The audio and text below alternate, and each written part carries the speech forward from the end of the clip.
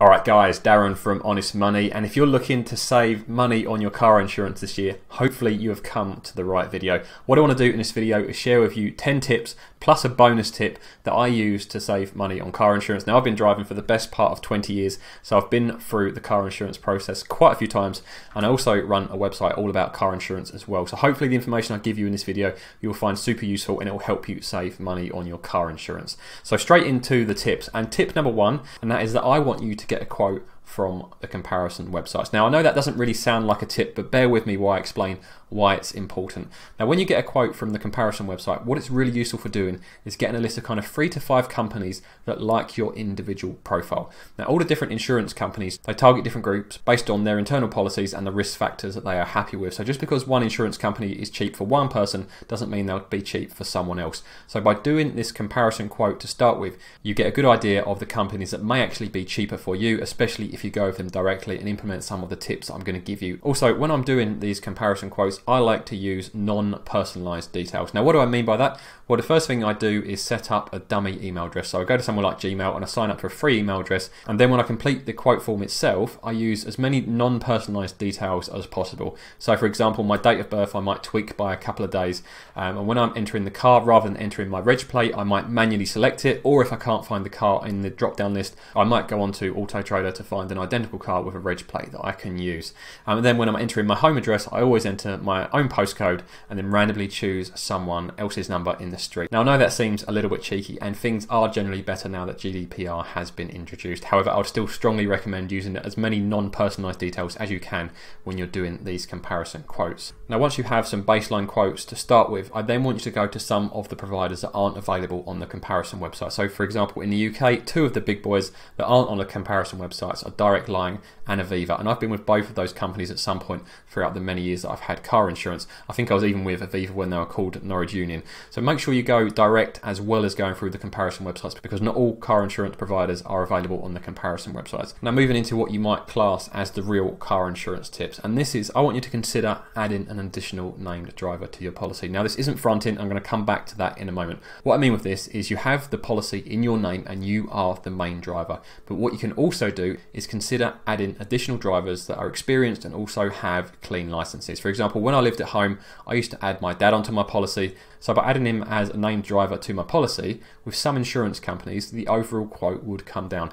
And this is very dependent on the insurance company themselves, because not all insurance companies will bring the price down by adding an experienced driver, but some do. But it's definitely worth playing about with. Some years I had my dad on the policy, some years I had my dad and my girlfriend on the policy, and at the moment I just have my wife on the policy. So always play about with who is the cheapest person to have on your policy to see if it brings it down. Sometimes it works out really well with the right insurance companies, other times it's not worth it, and it's best just to have yourself on the policy. Now going back to fronting, which is illegal, and that is when you say that someone else is the main driver of the car when they're not. So many years ago it was very popular for people to put the car in their parents' name and say that their mum or dad was the main driver, and then they were just added as an additional driver. Now that is completely illegal and I would not recommend using that method. However, I do recommend experimenting with adding additional drivers to your policy when you are the main driver.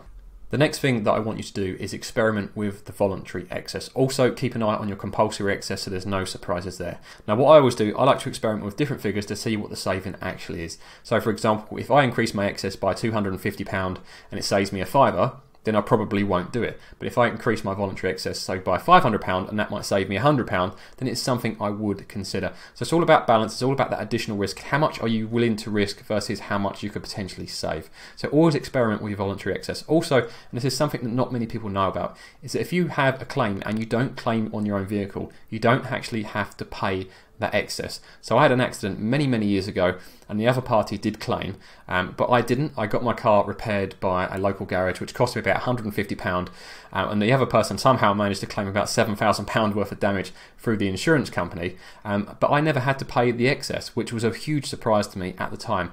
And even if you go to the Admiral website, which I'll show you now, they have text which confirms that this wasn't a fluke just for me. It says here, if you don't make a claim but a third party does and we pay out, you don't have to pay your excess. So if you have a low value car and you never intend to make a claim, even if you're in an accident, then it might be worth pumping that excess right up, because you're never going to claim on your own vehicle. So it's definitely something that's worth considering. Experiment with that excess and keep in mind that you won't have to pay the excess if you don't claim on your own vehicle.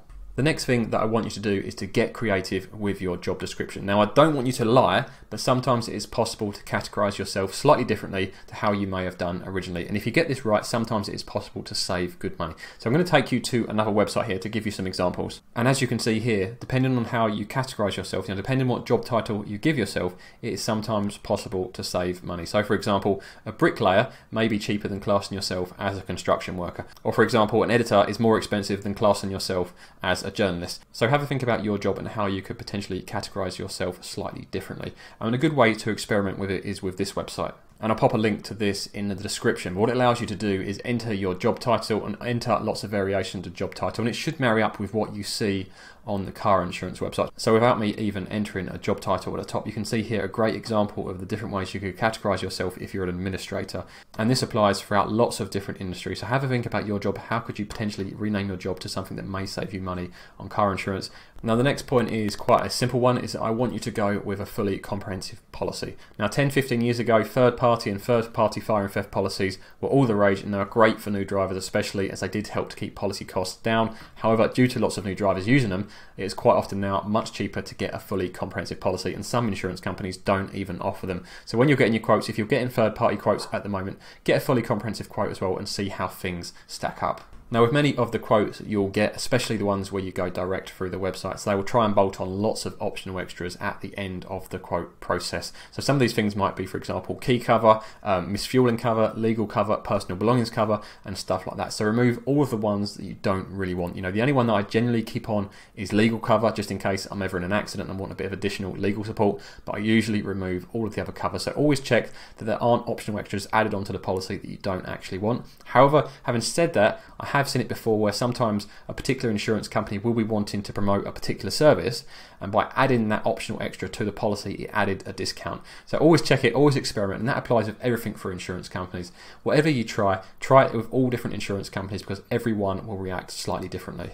Now once you've narrowed it down to a couple of providers, what I want you to do is to go on to some of the cashback websites such as Quidco and Top Cashback to see if there's any cashbacks available for those policies.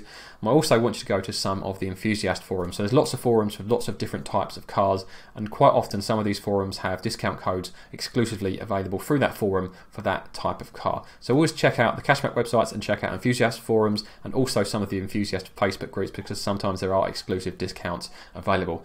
Now with these discounts and with the cashback, always check that they don't knock each other out, because sometimes a discount isn't available if you use the cashback website, and sometimes I've even seen it that when you click through the cashback website, the actual quote price on the website itself will go back up. So keep that in mind. Always make notes of your quotes so you can compare directly when you add on these additional discounts. The next thing that I want you to experiment with is with the annual mileage. Now it makes sense, the less mileage you do, the cheaper that your policy should be. However, that isn't always the case, and that's why it's important to experiment with all different mileage. So try 8,000, try 10,000, try 12,000 and see how it comes back. Now you would expect it to be cheaper the less miles you do, but it's not always the case. And I'm going to show you an example on the Which website. And what they have here is data from around 2.5 million car insurance quotes, and it gives you an average of the cheapest quote for these mileage ranges. And quite surprisingly, the ones doing the fewest mileage are actually more expensive than the ones doing the slightly higher mileage. So depending on the insurance company, that may not always be the case, but it's definitely something that's worth toying around with when you're going through that car insurance quote process.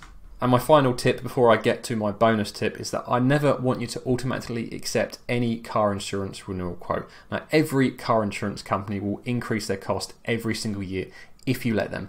Now what happens to me every year is that quote comes through and they say to me, oh, it's gone up about £100 to £150, because all insurance companies now have to include the previous year's quote in that renewal price, so you can see exactly how much your car insurance has gone up. So never ever accept your car insurance quote without contacting the company first to haggle over the price. Now on to the bonus tip, and this is my favourite tip. So it's the one thing that's probably saved me the most money throughout my car insurance history, and that is to pick up the telephone, especially if it's a renewal quote. Every year when my renewal quote comes through, I call my insurance company and I say to them, look, I've got the renewal quote, it is higher than last year.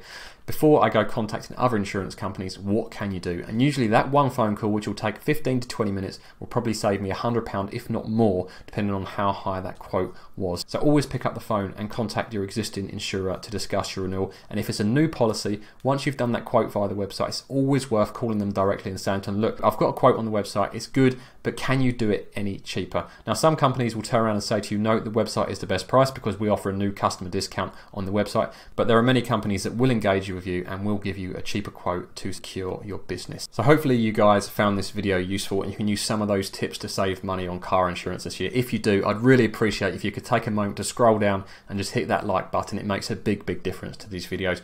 Also, if you're not subscribed, make sure you subscribe to the channel and let me know how much you're paying for your car insurance this year in the comments. I'd love to hear from you, and I'll see you guys in the next video.